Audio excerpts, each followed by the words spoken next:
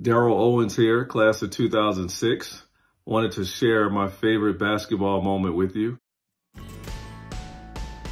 The one that I immediately and always think about is beating the Duke Blue Devils in 2006. And in January of that year, we knew we were going to be on a national stage playing against arguably the best coach in the history of the game. Very good team. I think J.J. Redick was the best player on that team. But we played extremely well. They couldn't do anything with us. It was just a fun day in D.C. So that's one of the moments that I always think about, and it makes me smile to this day that we were able to take down Duke and bring a lot of joy to the kids on campus that day.